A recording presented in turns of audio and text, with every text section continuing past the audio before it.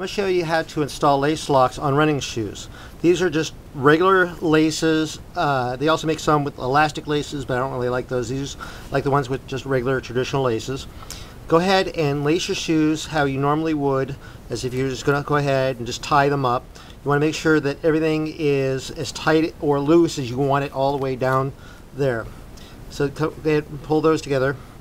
Now take the lace lock, which is just like a little plastic spring-loaded thing.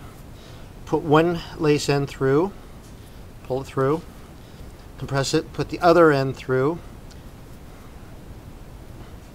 pull it through, and then go ahead and compress it and pull it down in there.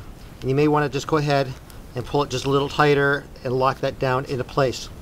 Now take one end, and you want to pull up the bottom here at the very bottom of the laces there and slide that through. Just go ahead and make like a little half hitch or whatever that nut is, and then do it again. Pull it tight.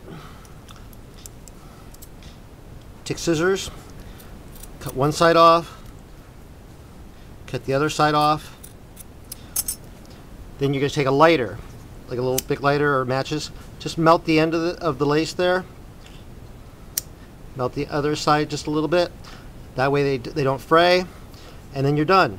And then you just pull your foot out, and when you want to put your foot in, you just pull these together, slide that up in place, and you're ready to run.